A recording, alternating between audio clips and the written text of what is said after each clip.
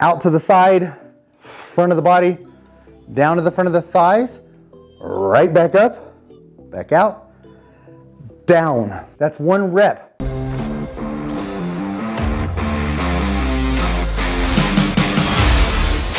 Hey man, Gary Walker here with liveanabolic.com, and welcome back for another video. All right, in this video, I'm gonna take you through the best workout routine at home, and this is specifically for men over 40, all right? Here's the thing, if you've seen some of my videos on this type of training before, this one's gonna be different. We're gonna break it up a little bit because at the end of the day, there's several different things you can do at home. This is only gonna require 4 training sessions per week. Each of these workouts are gonna be between 30, 45 minutes, quick, efficient, be intense, get in, get out, get all the benefits and all the results from these workouts, all right? But first, if you haven't already subscribed to our channel, please subscribe to our channel. Also, make sure you click on that bell icon. That way you get notified every time we upload a new video. All right, with that out of the way, here's how I'm gonna structure this before we get into the actual exercises. Again, I mentioned 4 days per week. You're gonna be doing body day and upper body day. All right, and then you're gonna take a day off. You're gonna do another lower, another upper. So 2 upper body workouts, 2 lower body workouts. It's gonna be the same workout because I'm putting exercises into this program that are gonna give you tremendous benefits and your bigger bang for your buck movements. All right, so again, the goal with these 3 sets, 10 to 12 reps each. 10 to 12 reps, fill it out, go as heavy as you can. I know you're working out at home, so you may not have extremely heavy dumbbells. So if that's the case, that's okay, but let's up the rep ranges from 10 to 12 to 12 to 15, just to push yourself a little bit more and challenge yourself. And if you haven't seen any of my videos on Tricon training, then that's another technique you can implement if you have really light dumbbells. You can still get really good results with those light dumbbells. All right, so check out some of my Tricon training videos if you wanna go that route. All right, now the rest of the structure. You got 2 upper body, 2 lower body. So that's gonna give you 3 off days per week. Monday, Tuesday, you're working out, taking Wednesday off, work out again Thursday, Friday, and then you have the weekends off, Saturday and Sunday. All right, now that you have the actual setup, let's get started with the exercises. All right, so now again, workout A, lower body, workout B, upper body. So we're starting with workout A, and the first exercise I'm choosing is an alternating reverse lunge. Here's the thing about that. I'm starting with this to get a little bit of movement going in your hips and knees. So you may want to do a warm-up set or 2 here first, even if you have to warm up doing some body weight squats. But you want to get a little blood going, little synovial fluid in your knees. Once you get loose and feel good, you're going to start with the alternating reverse lunges. All right, I'm going to demonstrate these. Here's the thing, you may have to bear with me. My legs are super sore from a brutal leg workout I just did, all right? But we're going to get through this. All right, here's what we're going to do. Alternate, meaning one side, then the other. All right, we're gonna start, come down, nice and low, back to the top. Same thing with the other side. All right, let me just go through these, let you watch me do 3 or 4 with each side. Again, if you need dumbbells, grab dumbbells, hold them to your side. If you have a kettlebell or something, you wanna hold the kettlebell here, then you can do that as well. Completely up to you. All right, so basically that's the first exercise. Second exercise, all about the hamstrings. So we're gonna go grab some dumbbells. And this is gonna be a dumbbell RDL. Here's the thing when you're doing RDLs. Basically, don't just bend over at the waist. You want to do what's called a hip hinge. You want to get on the hip hinge, you're basically getting your glutes back as far as you can, and then allow the dumbbells to kind of ride down your legs. Here, nice big stretch. You should definitely feel these in your hamstrings. Right back to the top. Back to the top. Let's do a couple more. Yeah, with you focusing on sitting back, that's really going to stretch your hamstrings, and it's also going to take tension off your lower back because you want to feel this more in the back of your legs, even your glutes, more there than the low back. If you're feeling these in the low back, one of two things usually happens. One, you're bending and not hip hinging, all right? Two, you're going too deep. You'll notice with that hip hinge, this is as far down as I can go, far down as I need to go. That doesn't mean I'm just not a flexible person. I can come all the way down if I want to, but this movement is but low back, all right? So again, just keep it kind of right here, feel the good stretch, and then contract yourself back to the top. All right, that's the second exercise that we're doing. Now let's take a dumbbell and go into a goblet squat. Dumbbell goblet squats, again, whether you have dumbbells, whether you have a kettlebell, either works well. All you want to do, wider stance when you're doing these, and drop right down into your squat position right here. All right, I actually like to sit here the very first rep to open up my hips a little bit and then drive back to the top. Straight down, straight up. One thing you really want to focus on, keep the dumbbell as close to your body as possible. Don't allow it to come forward, or you don't want to lean too far forward. Straight upright as much as you can, dumbbell right up against your chest. All right, so now that you've done the goblet squat, we're gonna do another glute exercise. This is gonna be a glute bridge, all right? So for the glute bridge, basically what you're gonna do, I'm gonna show you an intermediate and then more of an advanced here in a minute. All right, so this one, let's say intermediate, even beginner can do these. You want your heels to be close to your glutes, core tight, and I like to tuck my shoulders in, core tight, and then you're just gonna lift here, push those heels into the ground, and really focus on squeezing the glutes. Nice and slow on the way down, contract on the way up. And I like to hold each one of these for 3 seconds. Let me show you a couple of these. Down, boom, 1, 2, 3, just like that. Down, 1, 2, 3. So nice little holds. All right, now this is fairly easy. It's tougher, but if you're more advanced and you're not really feeling much from these, it's okay to do the unilateral, meaning one leg at a time. So basically, you're gonna push off with one, just like this. The other one's just here, adding resistance. So down there, 1, 2, 3, same concept, and you're just gonna alternate sides. Every time you push, 1, 2, 3, down, 1, 2, 3. All right, actually target your glutes very well. All right, so now we're actually gonna go down the leg and hit our calves.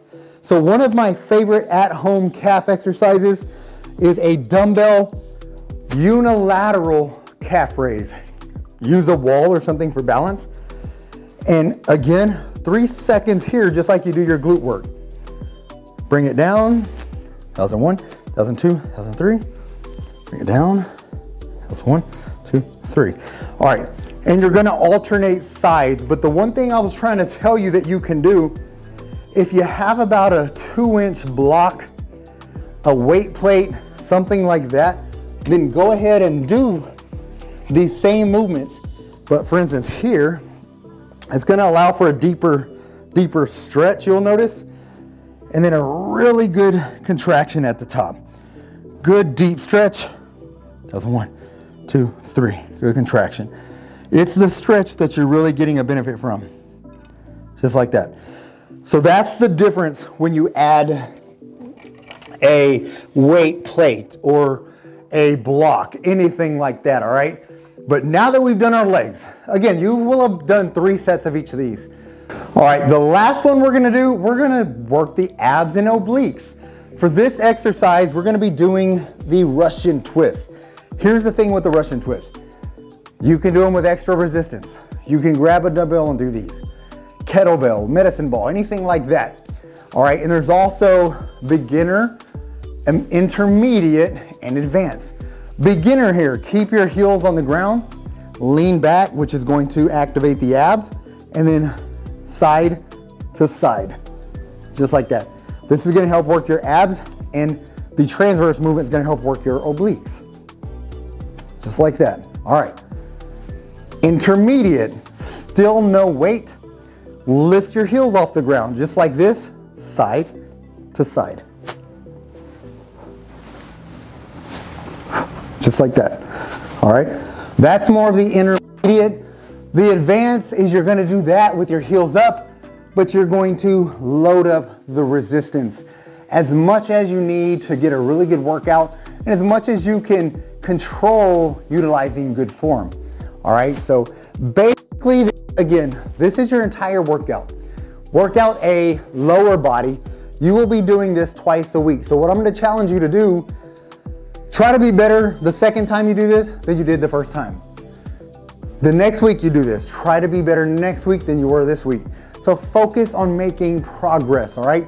Progress with each of these lifts. If you started out doing body weight something, try adding 5 or 10 pounds the next workout. If you started out with 20 pounds, try doing 25 pounds. 25 is too heavy, try adding 1 or 2 more reps. All right, just make sure you're making some type of progress and improvement. All right, now we're gonna get into workout B, which is the upper body workout. All right, workout B is the upper body again. All right, so here's what we're gonna do. We're gonna work something for every body part pretty much. So we're gonna start out with the chest. All right, same setup here. So what we're gonna do, we're gonna start with one that I really like at home, an exercise I like. We're gonna start on the floor. This is gonna be a floor press. One thing to keep in mind, if you don't have a bench, I'm gonna show you how to do everything on the floor. If you do have an adjustable bench, try to do these exercises on the bench. If you want a cheap alternative to an adjustable bench, if you don't have one, then you can do these on an exercise ball like this, all right? So you can do a chest press on an exercise ball, all right? So you can do your bench press. You can do several of these exercises. I'm gonna show you how to do a pullover in a minute. You can get a really good range of motion if you have one of these balls. Thing about these that I like a lot, very inexpensive. This dude was like $9, all right? Order it on Amazon, you get it in a couple days, and you've got that as a bench. But you don't necessarily have to have one. So I'm gonna show you the floor press. Here's what we're doing though. This is not just gonna be a standard floor press. So basically floor press is just lying down doing a bench press without a bench. This is gonna be a fly, dumbbell fly to squeeze press. Squeeze press means you're getting the dumbbells together, holding them there, and you're gonna do your pressing with this motion, all right? But right after you do a fly. And here's what this is gonna look like. So, anytime you're working your chest, you wanna make sure that you are tucking those shoulders in, depressing the shoulders, keeping them safe. Nice, good stretch here. That's the fly. Bring these in together, hold them, squeeze them together. Down, press. That's 1 rep. So you would come out, together, press, boom, all right, 2 reps. Just like that. You should really feel these hitting your chest. This is one of my favorite exercises. Do 1 more. And again, whatever type of dumbbells you have, if you have hexagon dumbbells, round dumbbells, or something like that, you want to squeeze them together as hard as you can, because that's also going to activate your pecs even more. So you'll notice the type I have, it's kind of hard to get a really good squeeze. They've got to be aligned perfectly, but still doable. The main thing, full stretch of the chest on the fly. Bring those together, squeeze them as hard as you possibly can. All the way down, you're still squeezing. All the way up, you're still squeezing. All right, that's gonna create a huge contraction in your pecs. All right, so that's gonna be the first exercise. From there, we're going straight into a dumbbell back row. All right, dumbbell back row, one thing when you're doing back, lead with the elbows. That's the key. It's more elbows, drive those elbows back. So hip hinge like we discussed with the lower body workout. So get your glutes back, come down here. Once you're in this position, I like to get those shoulder blades back and then drive, again, leading with the elbows. Nice, slow, and under control when you're doing these. And what I mean by that is you don't want to just go through and use momentum like that. Nice and slow on the stretch. Hold the contraction. Slow on the stretch. Hold the contraction. All right, couple more here. And this will definitely work your lats. You're gonna feel this. All right, so that's the second exercise. So again, we've gone chest, we've gone back. Same similar setup to the lower body that we did, 3 sets. So you wanna shoot for 3 sets of these. 3 sets, 10 to 12 reps. Once you've done your back, one of my favorite shoulder exercises, all right? Here's the thing. I really love shoulder presses. So dumbbell shoulder presses, good compound movement. However, I really wanted you to get something that's gonna really give you that good burn, a lot of lactic acid in the shoulders, give you a really good shoulder pump. So we're gonna be going with a side lateral to front raise. So if you haven't done this, this is basically 2 movements with each rep that you do, all right? So side lateral, out to the side, front of the body, down to the front of the thighs, right back up, back out, down. That's 1 rep. That's 1 rep. Here, here. Just like this. One thing you really want to focus on, keep the control with these. All right, this is gonna give you a really good burn in the shoulders when you do these. Keynote, it's not gonna take a lot of weight. So don't think you need 30s, 40s to do this. I've got guys doing this with 5 pounds and getting great results, all right? You're still gonna burn the crap out of those shoulders. So basically that's your next exercise that we're gonna be doing for the shoulders. Again, when you're doing lateral raises, you're working the medial delt, so the sides of your shoulders. Front raises that we're doing are gonna really be targeting the anterior delt, so the front. So another big reason I like doing these, okay? But after you've done these, we're gonna go into one more chest exercise. And here's the thing, you're pre-exhausting your shoulders. Typically, I like to do all my chest work, then get into my shoulder work. But with this, we're not really overloading the weight. We're not going super heavy, 6 to 8 reps, 5 reps, anything like that. We're keeping the rep ranges 10 to 12. So that means the weights are naturally gonna be slightly lighter. So what we're trying to do is really pre-exhaust the front of the shoulders.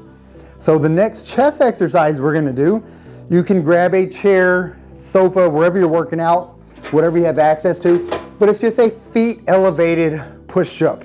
So the goal here, when we did the first chest exercise, fly to squeeze press, lot of middle pec, good meaty part of the muscle, all right? But you still wanna shape that upper part of the chest. This is one of the best ways to do it with a push-up version. Don't need any weight at all. And we're just going to set up just like this. Nice full stretch and contract that chest. Basically getting those elbows pointed towards one another. Right here, squeeze. So let's do 3 more quick. 3, there you go. All right, so that's gonna help target that upper chest. You're still getting a stretch that's gonna work the overall pecs, all right, the overall chest, but it's gonna help emphasize a little bit more the upper. All right, so now we're gonna close out with 2 last exercises. Can't neglect the arms, man, all right? Here's the thing. Obviously, a lot of these exercises work the triceps, work the biceps, but it's as a secondary movement. So for here, we're gonna target each one individually. So let's go with dumbbell overhead tricep extensions. You can do 2 dumbbells at a time like this. I'll show you the side view. Nice, good stretch. Nice, good contraction, all right? Nice stretch, really hold that stretch. Hold the contraction. Nice, slow, and under control. So I really like this movement. Do a couple more here. There, let's go 1 more. Nice, good stretch. Nice contraction. So Dumbbell overhead tricep extension. Now, gotta work those biceps, man, all right? What we're also gonna do is work the forearms with this exercise. These are the Zottman curls. So if you've done a Zottman curl, then you know these work well. If you haven't, then you're in luck. Add them to your routine, you're gonna get great benefits. Basically, supinated meaning palms away from your body. Supinated is palms away. You're gonna start this way, chest out, shoulders back anytime you're working your biceps, and focus on squeezing the biceps here. Here's where the Zottman curl kicks in. Now you're rotating these. This is pronation. Palms are down, and bring them down nice and slow. Rotate here, supination, contract. Just like that. I like these because we're working the biceps and we're also working those forearms. So one exercise to hit both. Show you a couple more. You'll see the cadence I'm using, nice and slow. No cheating, not allowing these to just drop at the bottom. That's crucial when you're doing all these exercises. You want to control the negative, the downward portion, just as much as you're controlling the upward movement, the concentric contraction, all right? All right, but that's your bicep exercise you're gonna be doing. And now we've hit it all right? We've hit pretty much everything, and it doesn't take a lot of time. If you wanna rest 60 seconds in between doing these, start out with 60 seconds. If you're struggling, not in great shape, you're not quite conditioned to do that yet, you need 90 seconds up to 2 minutes to rest. It's okay to get that type of rest period as well. But at the end of the day, the key is push yourself, challenge yourself, and then look for improvements from week to week. But man, I hope you liked this video. If you have any questions at all about anything, then comment below and let me know. Other than that, that's all that I got. Get busy, get after it. God bless.